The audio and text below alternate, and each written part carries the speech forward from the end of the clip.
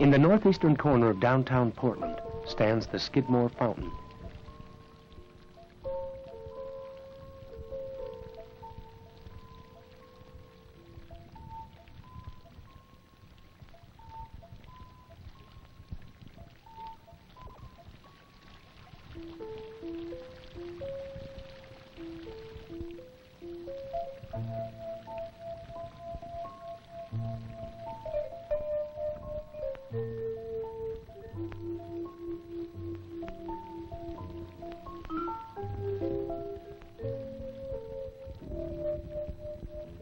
This neighborhood is the oldest in the city and was once the heart of Portland's business and cultural district. For many years it had been neglected, and as businesses moved uptown towards 6th Avenue, parts were torn down for parking space.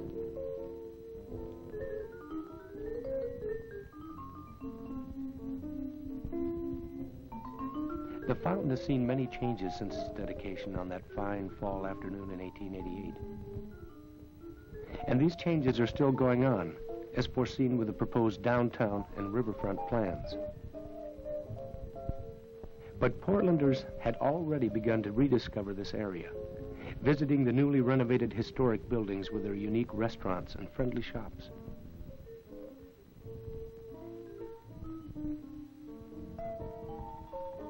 Portland grew up in this part of town, not far from where the three-masted clippers and steam riverboats used to tie up on Front Street. At first, a small collection of tents and wooden storefronts. But these were soon replaced by fancy brick buildings with Baroque facings and a fountain for a horse trough. The Skidmore Fountain proved a coming of age for young Portland, marking the end of a town and the emergence of a city.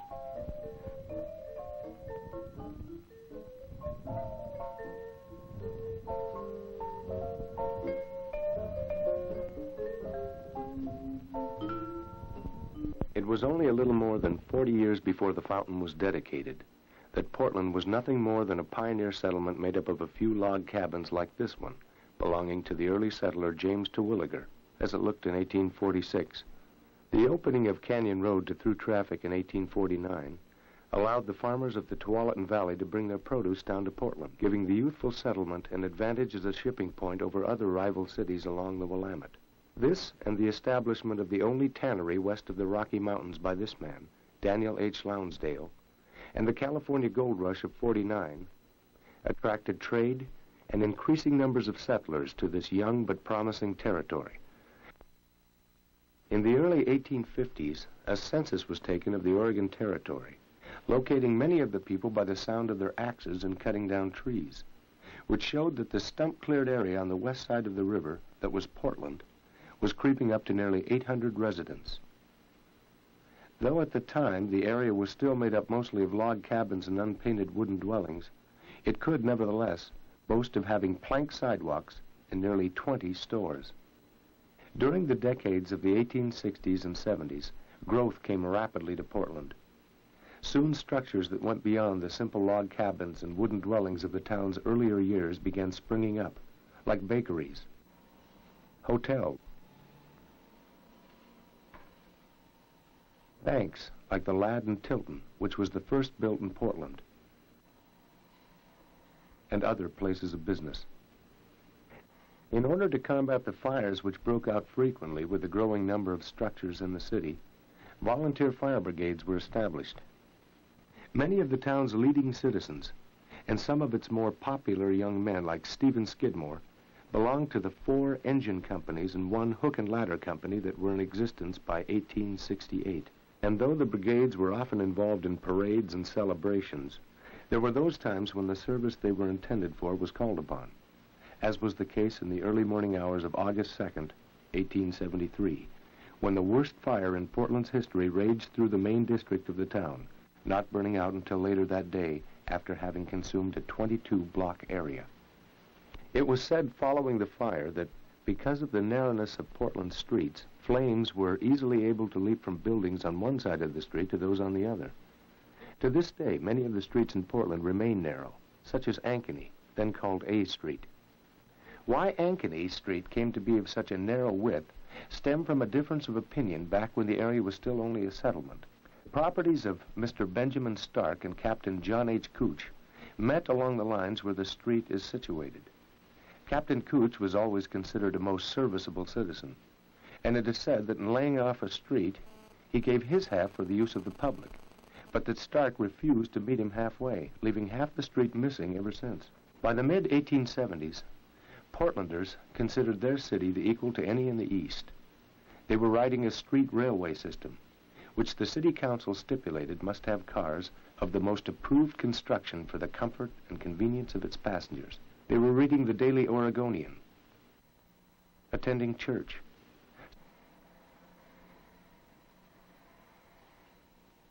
supporting public schools, and patronizing the theater. And in those days, that usually meant the 1,200-seat theater on the second floor of the New Market Theater building, built in 1872 at a cost of $100,000. By the time the 80s rolled around, Portland was enjoying a wave of prosperity. The population was pushing 25,000, which did not include the communities on the east side of the river. More and more buildings were going up, like the Cam Block, which cost in the neighborhood of $125,000. And with the ever-increasing influx of harbor by the 80s, First and Front Streets, being close to this source for the importing and exporting of products, were assuming the distinction of being the first heart of business, cultural, and social activities in the city. One man remembered First Street in those days as a street of neighborly good cheer and stout hearts, from Gleason Street on the north to Salmon Street on the south. Up a block from First Street, stretching along 2nd Street from Pine to Taylor, was the second largest Chinatown in the United States, the largest being in San Francisco. By the 1880s, the Chinese in Portland numbered close to 10,000. The 80s were the Victorian decade in Portland, as was reflected in the architectural designs of the building fronts, strutting lavishly with the brocaded ornamentation of cast iron.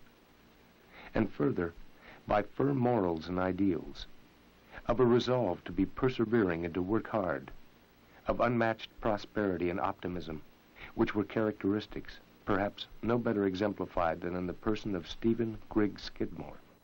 Skidmore, as a young man, displayed that perseverance and devotion to hard work characterizing the early pioneers in Portland, in working himself up from nothing to owning his own business, a pharmacy shown here on the left, just beyond B.L. Stone, watchmaker. Considered one of Portland's leading citizens, he was chosen to be one of several persons sent to the Paris World's Fair of 1878 as representatives of the state of Oregon. While he was there, he had the opportunity to visit the capitals of Western Europe and came away particularly impressed with the fountains he saw. It was then he determined to give Portland a fountain, but not to serve only as a pleasing work of art, but also the benevolent function of a drinking fountain and water trough, for, as he expressed it, horses, men, and dogs. But Stephen Skidmore died before he was able to see the fulfillment of his dream. At the time of his death, however, he had a quite substantial estate, and from this he bequeathed $5,000 for a fountain. Immediately, the wheels were set in motion to bring to Portland just such a fountain. A committee was organized, headed by Henry Failing, the first president of the First National Bank in Portland. He sought the advice of Charles Erskine Scott Wood, a local lawyer and former New Yorker who was acquainted with the country's two most outstanding sculptors, on getting the very best sculptor for Steve Skidmore's fountain. Eventually, Wood acquired the services of Olin Warner, a renowned sculptor from New York City. When the fountain was dedicated on September 22, 1888, C.E.S. Wood, who conceived the inscription on the west side of the fountain, "Good citizens are the riches of a city," delivered the address, moving some to tears and heightening the curiosity of all. And when the veil was finally pulled away, what Warner's genius had created left no one in attendance disappointed, even though beer wasn't flowing from the fountain, as Henry Weinhardt, the brewer, offered to have done on the day of the dedication. And certainly it can be said that the Skidmore fountain is one of the riches that has been passed on to us from those early years in Portland. But also, its arrival in Portland marked the culmination of an era in the city's history, an era that many feel was more relaxed and easygoing than our present day. Of course, we can never really be certain how relaxed or pleasant those times were. But we can be certain, however, that by the end of the 80s, Portland was rapidly entering a new stage in its development, in which it would achieve the status of a major city, and in the process was leaving behind that early 40-year history of growth, and so too that feeling of excitement and initiative, and a feeling of community which had been so much a part of the development of the city during those years.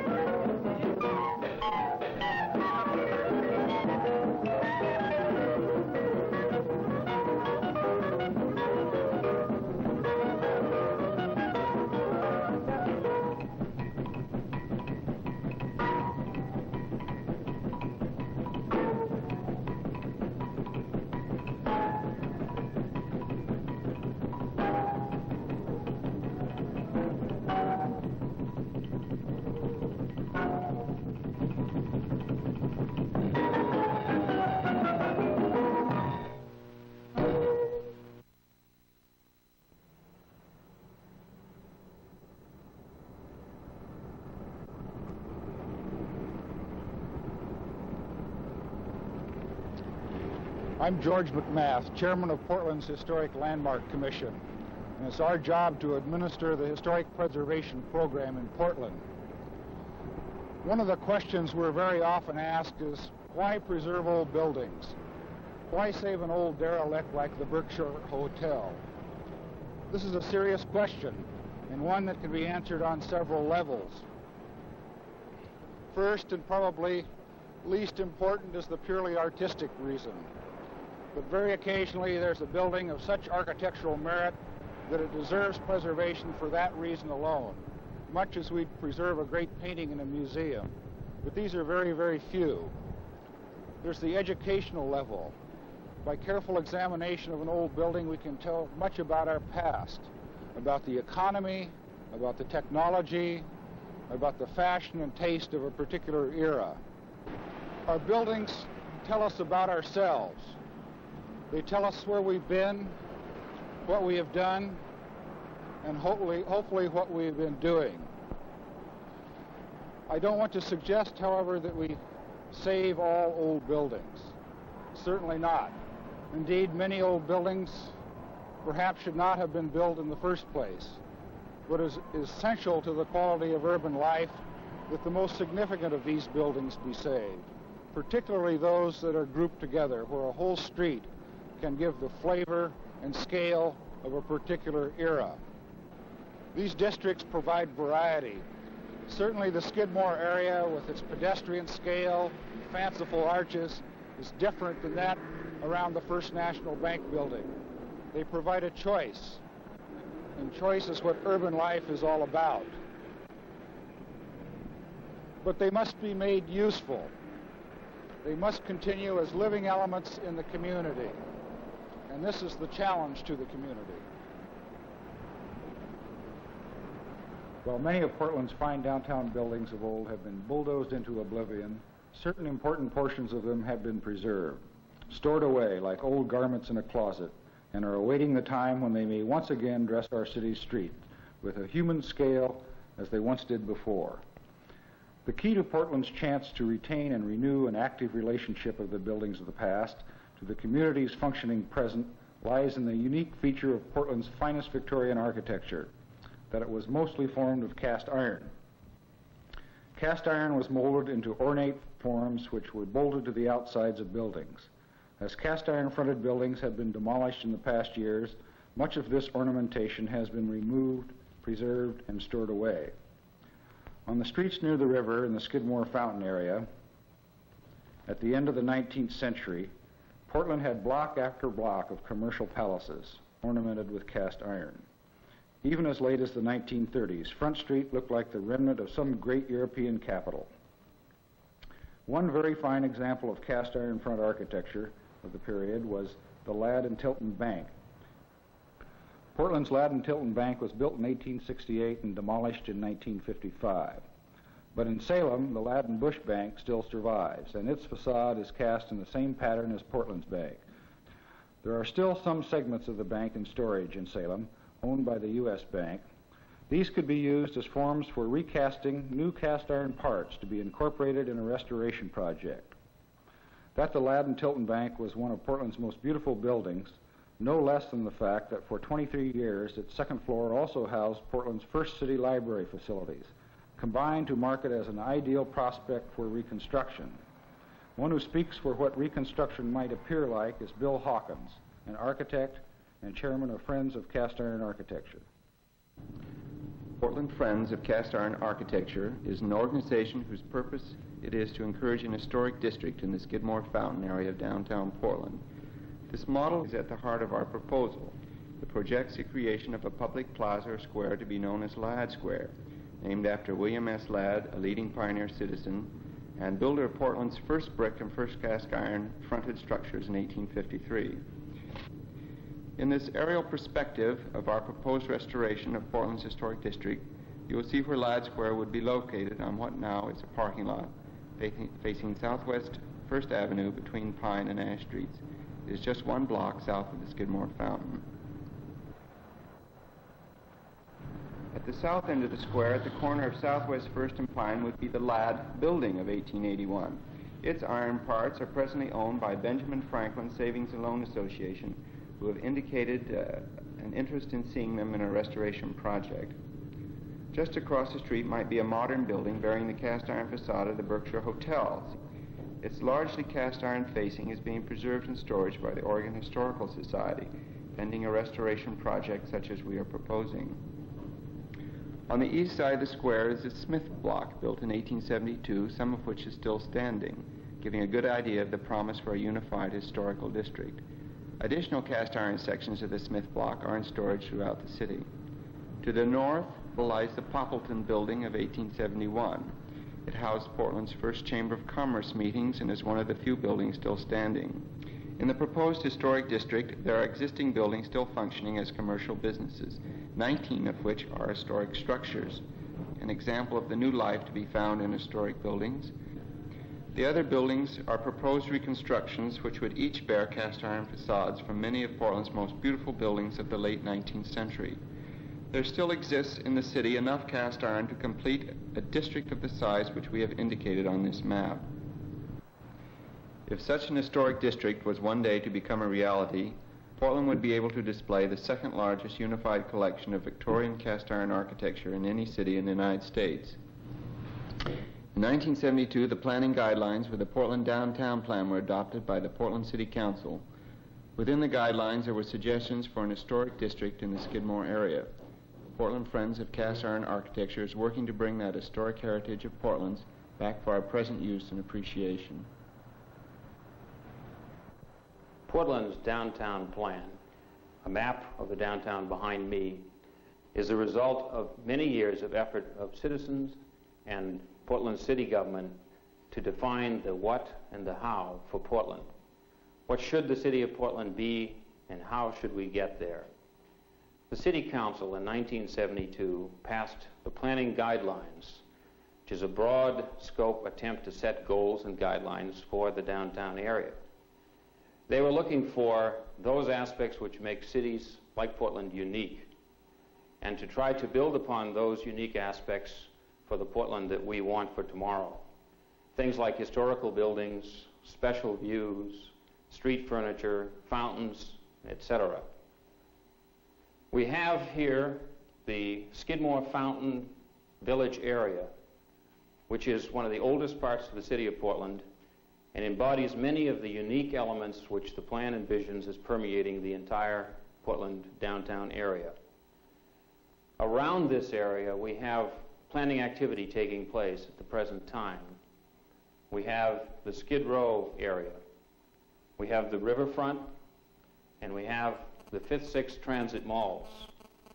It's these malls which I think the average citizen will see first.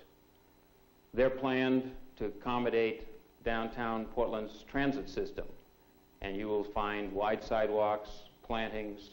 They'll be the center of a very dense retail core and office complex for the entire downtown.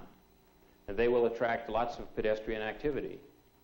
The pedestrian activity will then rediscover the riverfront, flowing from this high-density core through this area to the riverfront.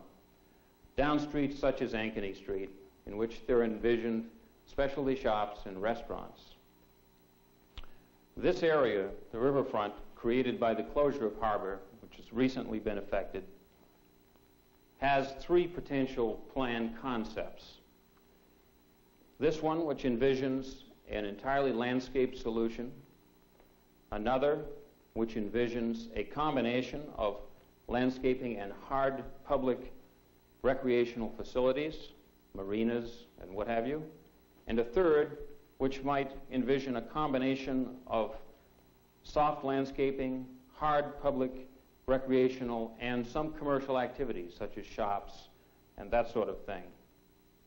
One of the things which the downtown plan wishes to speak to is housing. It is the belief of the downtown plan and the planners that housing in the city is essential for more than an 8-hour day. Housing is indicated to occur in all of downtown. Housing for low income here in a revitalized Foster Hotel, a project which is currently being planned, and housing for the moderate income throughout this district, hopefully in a revitalized waterfront attractive to everybody.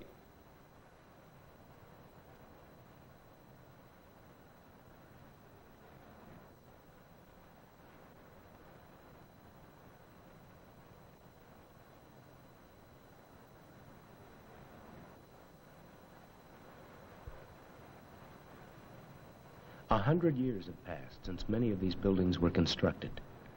Many of us think of those past days as more relaxed and easygoing than the present.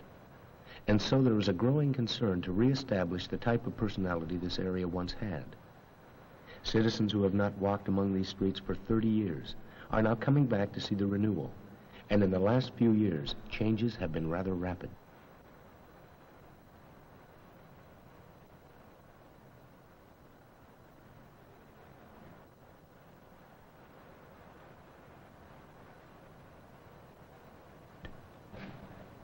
Today, the Skidmore Fountain and Old Town areas, separated by Burnside Street, are in the midst of a social and economic change. It began with the J.C.'s restoration of the Skidmore Fountain and the gradual return of shopkeepers to the area. Here they find more freedom. Many shopkeepers have been in other businesses and other professions. Some have chosen to have another kind of business. They find they have greater choice as to the hours they keep and the things they sell.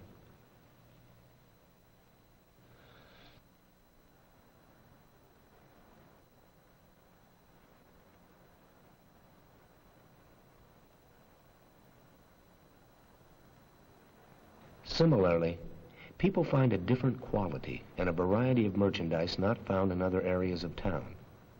Many of the goods are of the craft nature, handmade by the proprietor or created by independent craftsmen.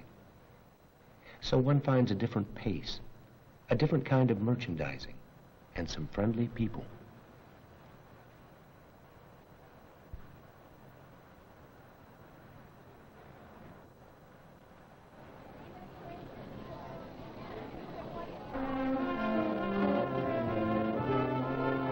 The New Market Theater building is really kind of a landmark for the whole area. You know, it was built 101 years ago, and at that time it was, in fact, a marketplace, and the second floor was an opera house, and the third floor was a cafe.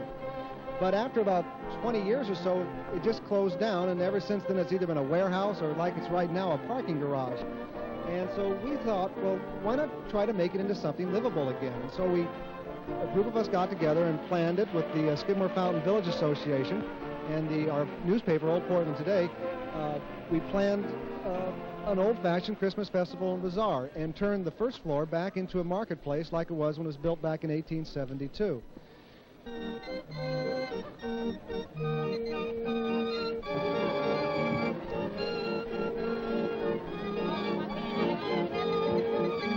You know, the old-fashioned Christmas festival and bazaar was just kind of an idea we dreamed up one night. We're trying to get ideas and ways of making people aware of the old town and Skidmore Fountain area. Of course, I'm really fascinated by the New Market Theater building myself. But to me, it seems to be an absolute shame that this fantastic building is being used to park cars and give them lube and oil changes. It should be a marketplace. It should be turned back into a theater again. And maybe with the response we've had these 2 days, somebody might come up with the idea, well, maybe it's financially feasible, and they'll go ahead and try it and return this building back to what it once was.